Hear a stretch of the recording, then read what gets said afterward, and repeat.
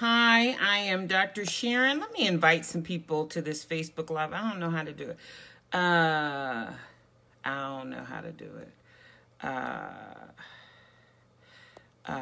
Let's invite some people to this Facebook Live. Am I live? Who's here? Choose my live mode. Wave at me if you're here. This is going to be a quick hit on... Hi, Betty. How are you? Hi, Betty Burston. This is going to be quick. Let me tell you what we're going to talk about. We're going to talk about seasonal allergies.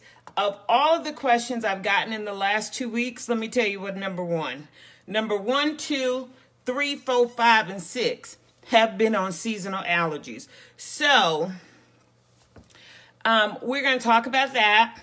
We're going to talk about, what's up, Clint? What's up, Kim Jones? We're going to talk about seasonal allergies, what we need to know and do. This is going to be quick. Y'all keep me to it. If you have questions right now, please go ahead and post them. Invite some people. I don't know how to do the whole live, invite the party and all that stuff. If somebody knows how to do that, somebody host a little party.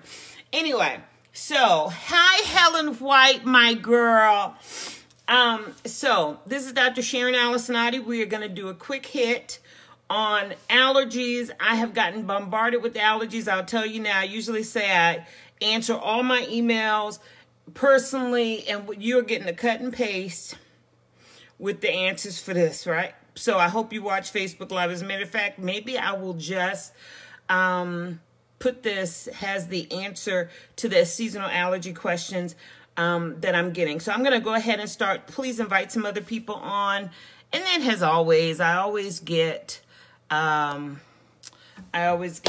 this on YouTube. Y'all go to my YouTube channel and subscribe. I think I got like 6 or 7 subscribers. Most of you all watch, and we'll have a couple thousand watch Facebook, but most of you all watch on that.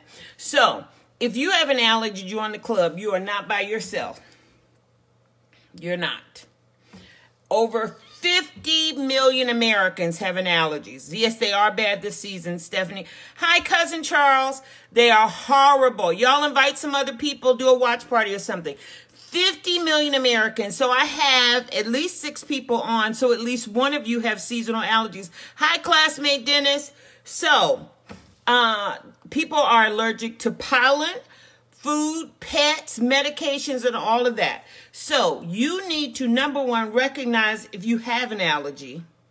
Number 2, and Dennis is the outdoor runner. If you have allergies, Dennis, to pollen right now, you hurting because running outside with pollen, you really can't avoid it. So hopefully you don't have a pollen allergy. But you have to recognize your triggers. And I'm going to focus really on pollen allergies. The other thing that is good is if you have really bad allergies or your child has really bad allergies, it would be a good thing for you to get allergy testing. You go into the doctor's office, they stick you with a bunch of little allergens on your back and see what you react to. Hi, sorry, Yvette. So you need to also, number 1, find out what you're allergic to. Number 2, remember that you can be allergic to things that are in your, you could be allergic to dust in your house. So what do you need to do? Dust.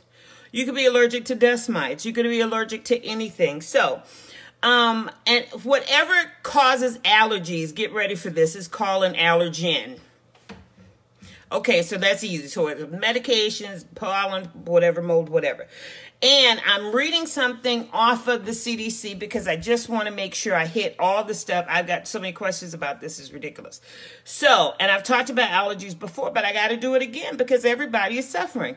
So, basically what happens is you get exposed to the allergen. So if it is you're allergic to pollen, you take it in, you comes through your nostrils, your mouth, or you touch it, there's inflammation. Usually you'll have inflammation, either the skin, the sinuses, and then you have itching, sneezing, wheezing, and watery eyes. That's classic. Then you can get congested. And so your voice gets very deep and all this other stuff. So who's at risk? You're at risk for allergies, men and women. Somebody just type everybody, period. You can get an allergy at any time. So you didn't grow, hi Maggie, hi Aubrey, you didn't grow up, didn't have an allergy before. Well, guess what? At any time, hi Bishop Foster, at any time you can develop an allergy, okay? Anytime. You also can have an allergy in childhood, which I've talked about before. If you have asthma, you have basically an allergy. Do you know that? Because asthma is an allergic reaction. So if you had asthma as a child, you are very much at increased risk for having allergies as an adult. All right? And again, you can be 50 years old, never had an allergy in your life, and all of a sudden you got an allergy. Boom. Hi, Shannon Brown. So how do you know if you have, so I said everybody, family history, if your mama and grandma and pop and Bucci and all of them have allergies, you probably gonna have allergies. Just want to say, okay. And your kids, probably a little bad Shanae, they probably gonna have allergies too. Okay, so how do you find out? So number one, make a list of your symptoms. Sometimes you kind of think, oh, I have a runny nose today. Tomorrow, oh, I got a little itchy. Oh, tomorrow, this. Just make a list. You all have cell phones. You have a note page. Just kind of write down this is going on. And then go see a physician. Hi, Savannah. Go see a physician. Also, track the timing. That's important. When do I get these effects? So I go out in the morning, get in my car, I'm fine. Hi, Patrice. Get in my car and I'm fine. But when I go for a walk at lunchtime, I'm not fine. Well, that's a pretty good sign that maybe it's rain like in Maryland here and the pollen gets washed away. So most of us going to have a good time tomorrow because a lot of the pollen is washed away. But give it about 2 or 3 days, it'll come back. So you look, track the timing, and make a list of your symptoms, okay? So allergens is anything that causes an allergy. Now, is it an allergy or is it a cold? And this is key because there's a little chart that I'm going to post. Runny, itchy, stuffy nose, sneezing, wheezing, watery, itchy eyes, itchy skin or hives. That is an allergy. Runny or stuffy nose, sneezing, and you could also have a sore throat, body aches, and fever. That's a cold. Okay? And remember, you can have what's called a spring cold, a summer cold. You can have a cold anytime. When the symptoms start, allergies shortly after being exposed to the allergen. So if you have a food allergy, you eat a shrimp.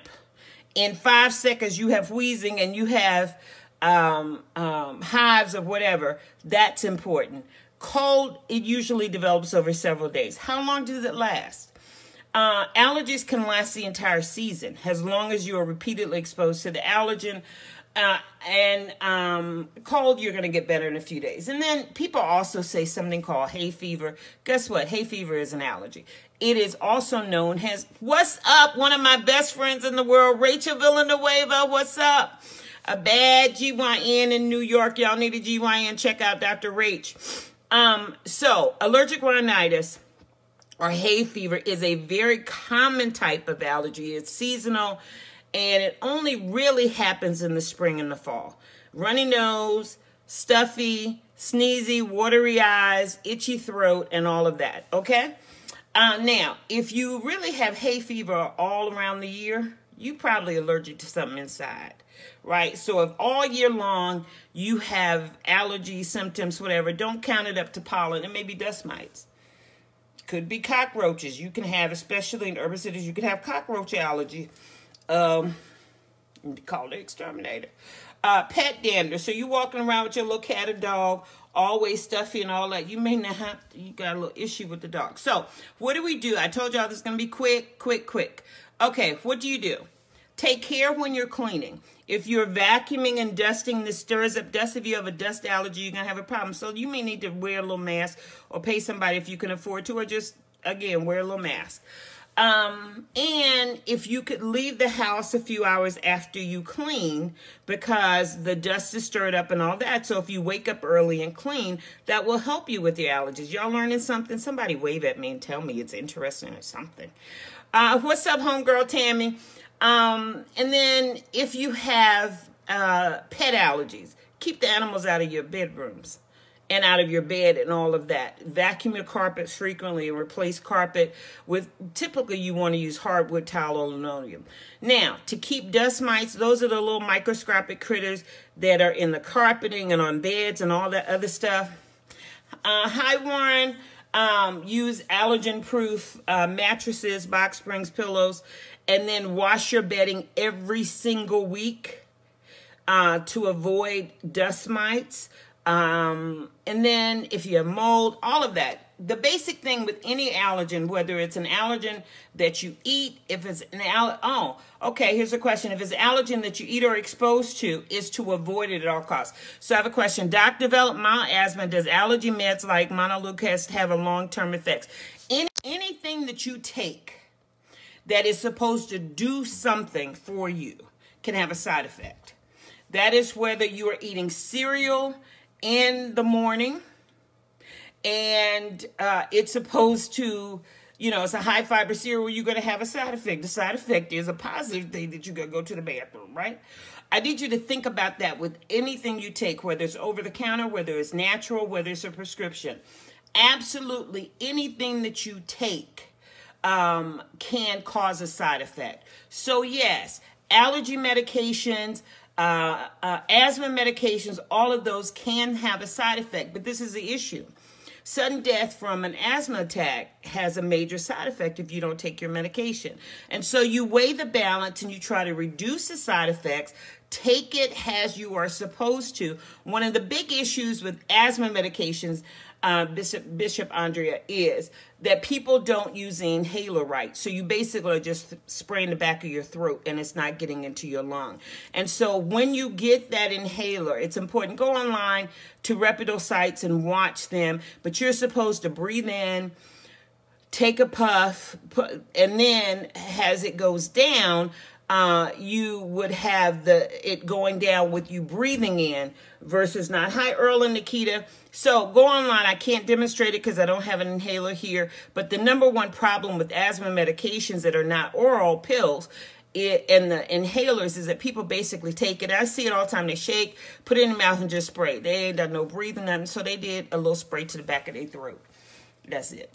All right. So what do you do to protect yourselves from allergens? Number one, avoid the allergen. Dust mites, dust, pollen. Try to avoid them as much as possible. Some things you cannot really stay away from. In the D.C. metro area, North Carolina, pollen is going to get you.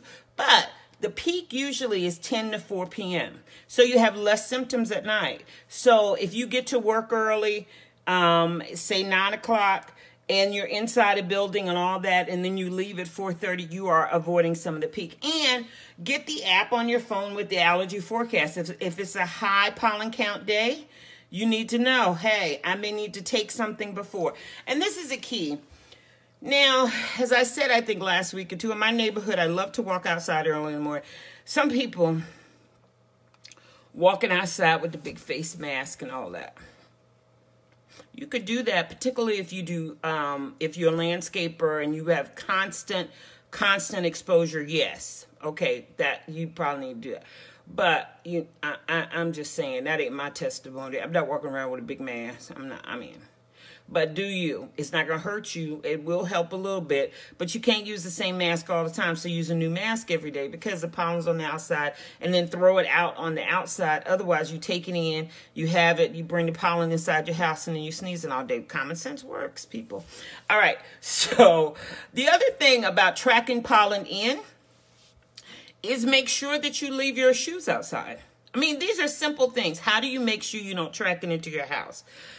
Change your clothes and showering and washing your hair immediately after going outside. Now, we say that most people don't wash their hair every day, particularly minorities.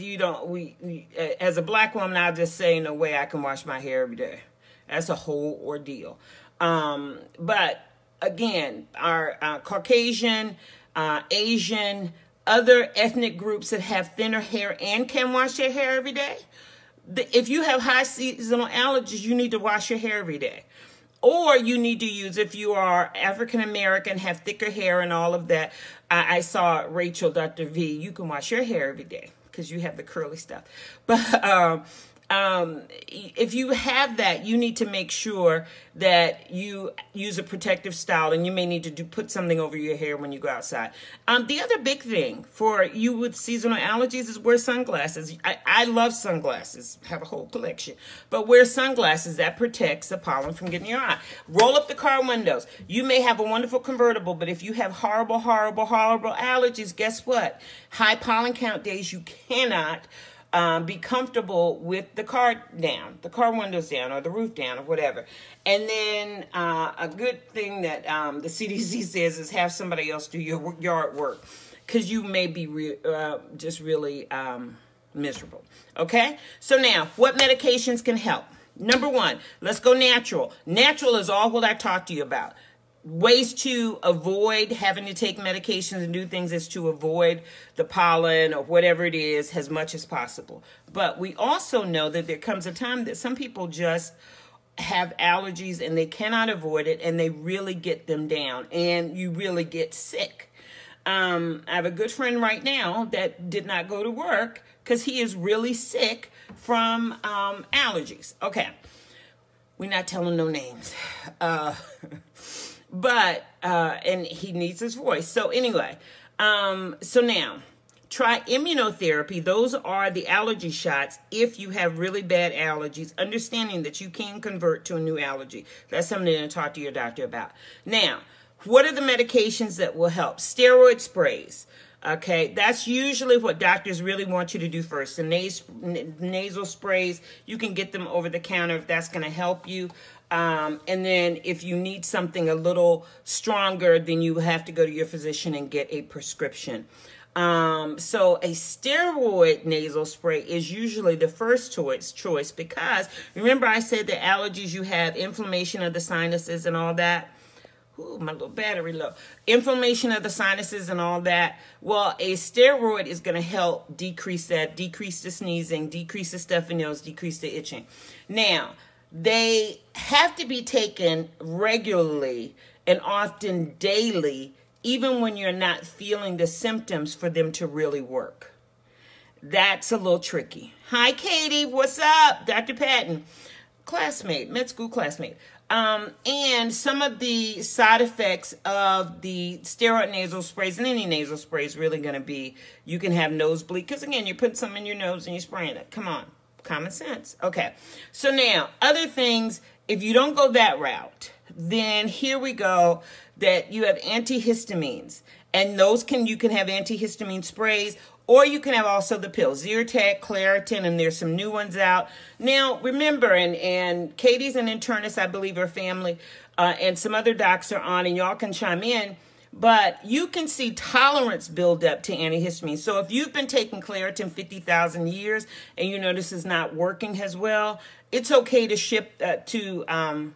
change out and try something different. Make sure that you talk to your doctor and be very careful with antihistamines, especially if you have high blood pressure.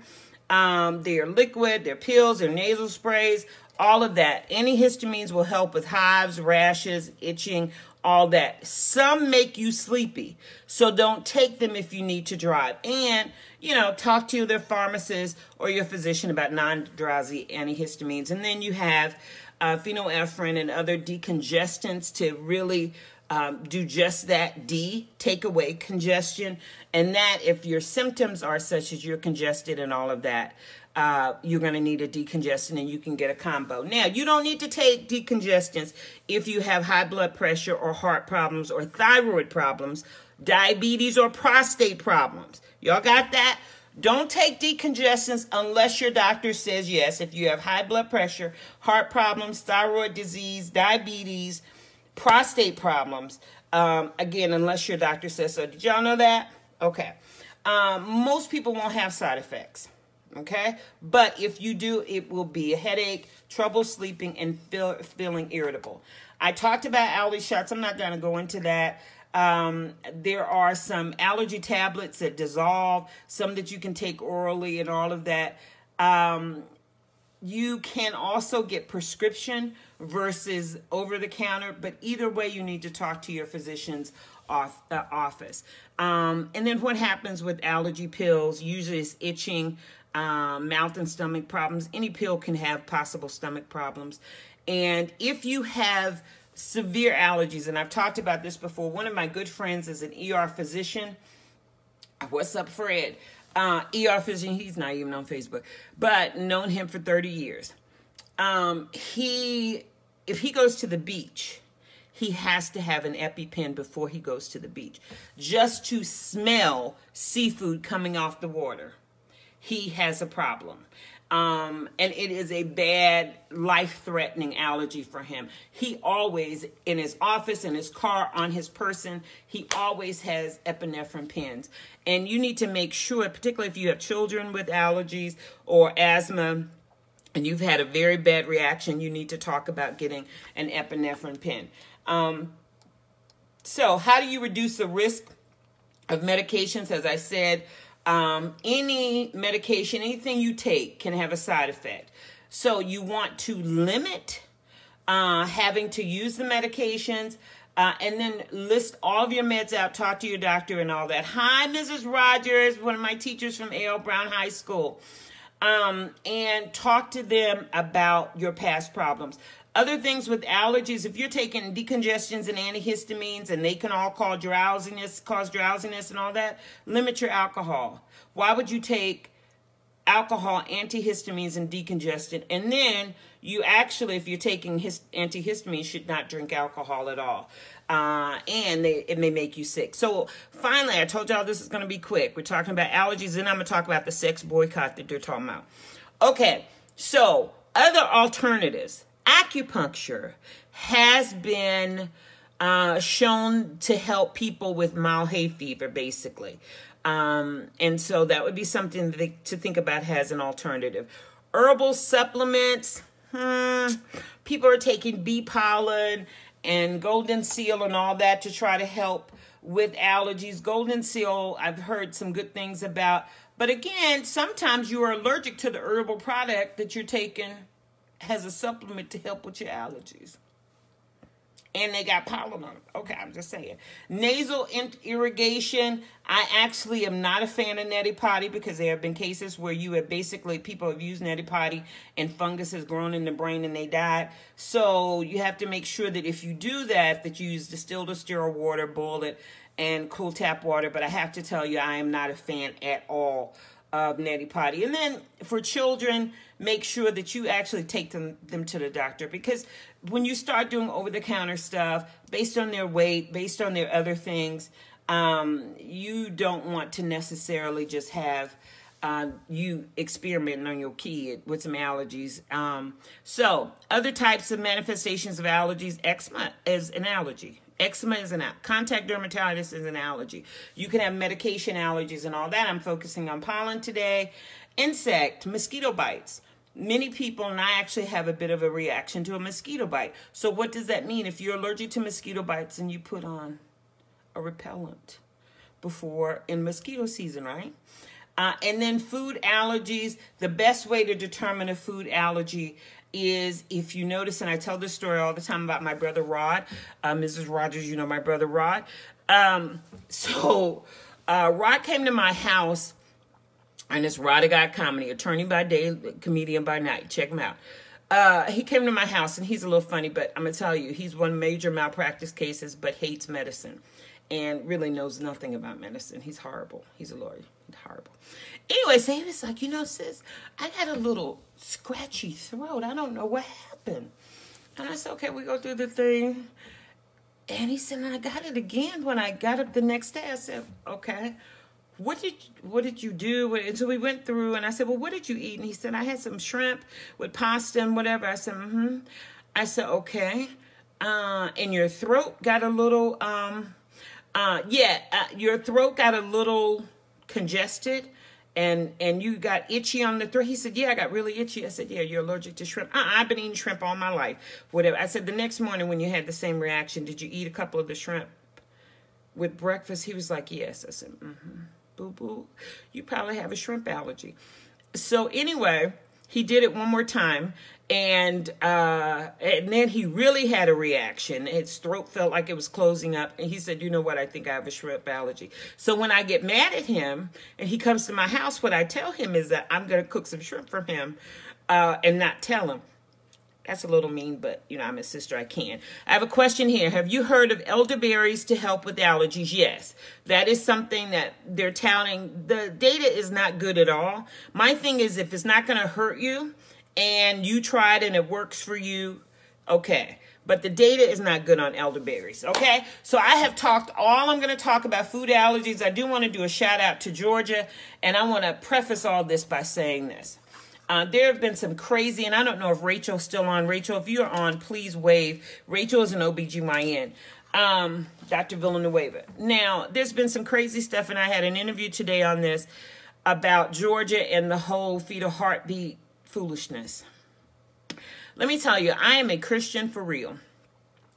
And you're welcome. I honestly, early on in debate, when I was at A.L. Brown and would do some debates in presidential classrooms, whatever, I was a huge anti-abortion advocate. And I would be the person that would be on the team or with the political science people really going at abortion and all that. But let me tell you, number one, no physician wants to do an abortion. To be very transparent, when I was in medical school, I opted, and I'm not an OBGYN, but in medical school, you do everything, right? So I opted and said, I don't want to be part of even learning how to do an abortion, an elective abortion.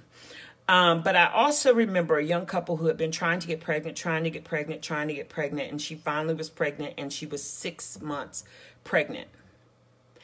And she was having a miscarriage, and that was one of the worst days in medical school of my life, because this family that wanted a baby so bad, so bad, and she actually opted to deliver a baby, although she knew it was dead. That is horrible. It's a horrible experience. I've never lived through it. I've witnessed it, but I've never lived through it.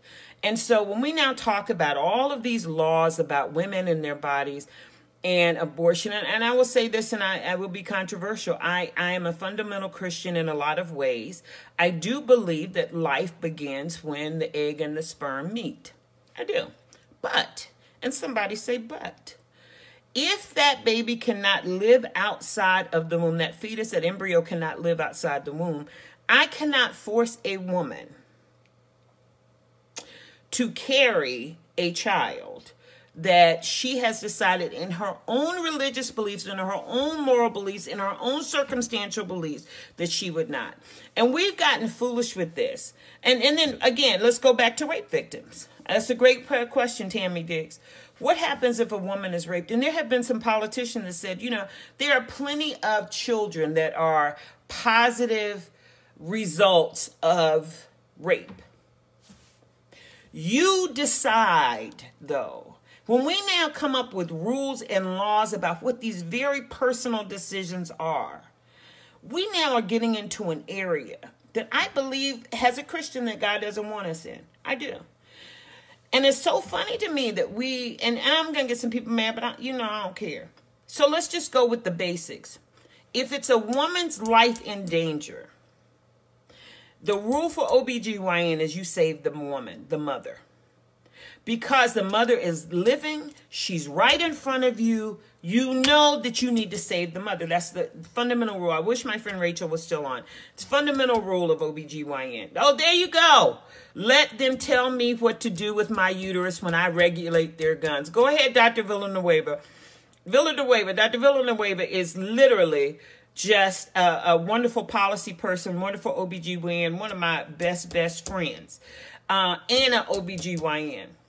But we want to talk about children, and abortion is now rearing its head. I think that is a discussion between your physician, your family, your God, if you are a believer, because you may not be a believer. And you may not believe that life begins at conception. You don't have to. It's okay, right? But now when we put all these religious holds on then you got the same fools up here talking about, and I do mean fool, that is the most powerful person in the world talking about doctors and their patients will kill a baby at 9 months or 8 months. That is an insult to the profession of medicine. That does not ever happen. Nobody delivers a baby and said, okay, that baby's not cute, let's kill it. That's murder, right?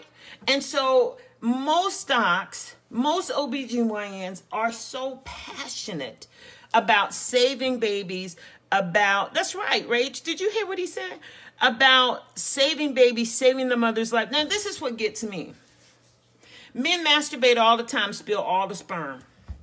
Okay, so technically, if it connected with an egg, you could have had a baby. So let's say y'all can't masturbate no more. I mean, you want to dictate what we do with our bodies? What about we start dictating what men do with their bodies? And so I've really gotten and got asked about this on an interview.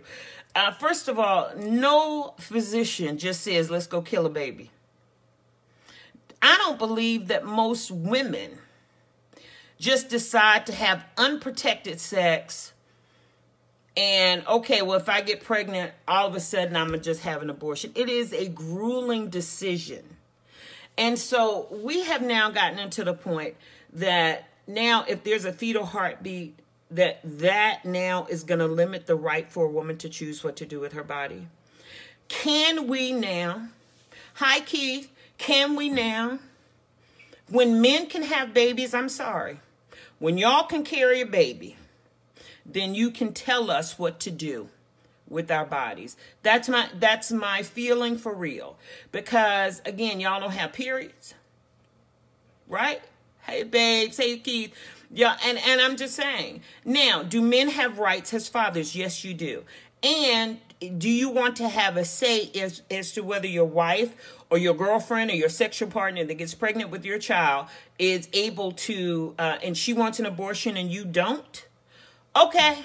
Then you all go to the court system. But now this whole foolishness, see, that's out to the rape victims, all of that. There are places that really we have gotten ridiculous with. So a father rapes his daughter, impregnates the daughter, and now a daughter who seeks to get a termination of a pregnancy can't do that. And all life is precious. We spend many more dollars in this country keeping lives living than we do in aborting. And then, so I'm not even going to get on my soapbox about Planned Parenthood and all that other stuff, because again, and I started this by saying, being very transparent, I'm a Christian, a fundamental Christian. I believe in the supernatural power of God. I believe in the supernatural healing. I believe that it's a personal relationship. But a woman in the first month, and the other part, and Dr. Villanueva is on, who's an OBGYN. Hi, Bishop C. Wright.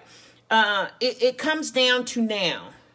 How far are we going to go? So you want the woman to die and carry a 3-month fetus, embryo baby, and we've kept people on life support to keep a baby alive. Have we lost our mind? At the beginning of a fetal heartbeat, that baby cannot live outside the womb. And who am I to dictate what someone else does with their body? If that's the case, this is what we need to do. More than abortions, because you know what kills more than abortions? You know what terminates life more than abortions? Smoking. Okay.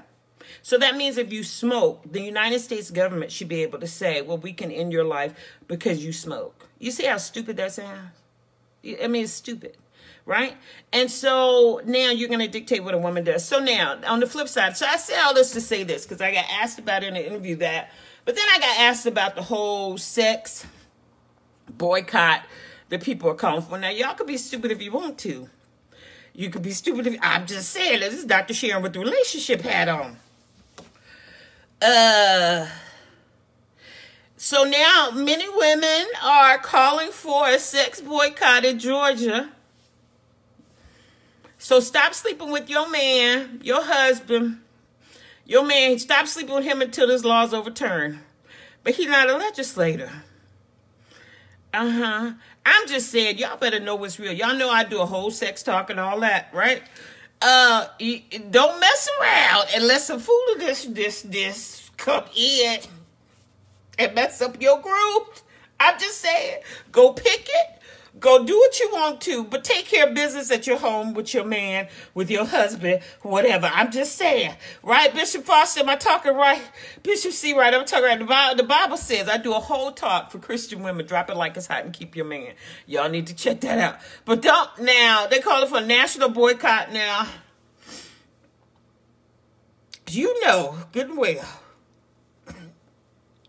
Y'all try that foolishness if you want to. And where you won't, okay, don't invite no foolishness.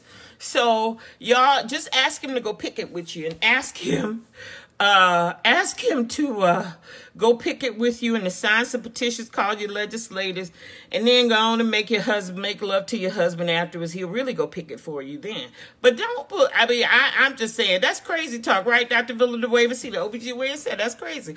And Tammy, yes, where you won't, then that gives somebody license to do whatever. That's like you saying, well, I really don't agree with this, and this, and so your man says, I don't have to work because I don't agree, so I'm going to strike at work. Now, you know, most women be like, what? You taking your butt to what? What? And you better know who a man and a woman is. Or what if your man says, okay, let's strike. I'm going to strike.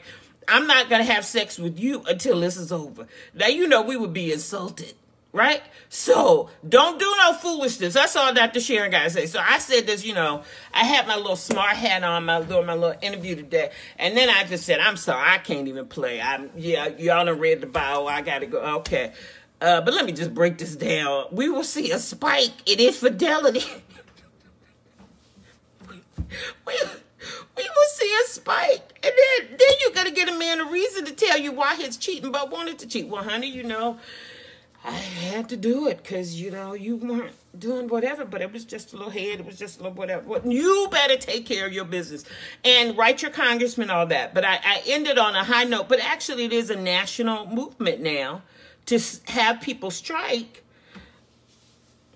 because you disagree with the stupid foolishness in Georgia. And I'll end it on that. I do believe that all of us, men, women, boys, and girls, need to stand up. And I do believe that the Supreme Court is going to knock this down, I pray.